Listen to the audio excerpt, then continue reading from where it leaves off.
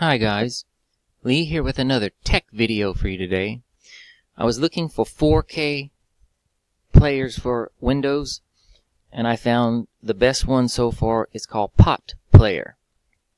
I'll have it over here. I'll put the link for you to download it in the video notes below, so if you want to try it out.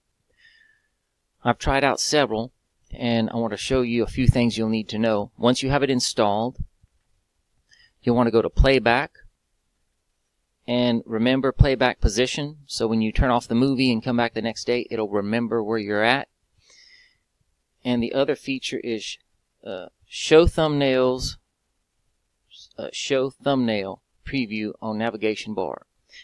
That is when you scroll through, you can find what part of the movie you want to go to, if you've whatever a special part of the movie you want to see or whatever. I thought that was a cool feature. Let's see what else. There's video processing. Where's video? There, video processing. And you want to hit sharp to make it extra crispy clear. And let me look at audio. Let me see. Audio. You'll want to go to equalizer. And then hit full bass and full treble to make it the best sound. And that's it. That's all your settings that you need to do.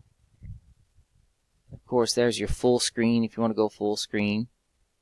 I'm not going to play the movie because of copyright laws. But I wanted to do this video to show you guys the best 4K player.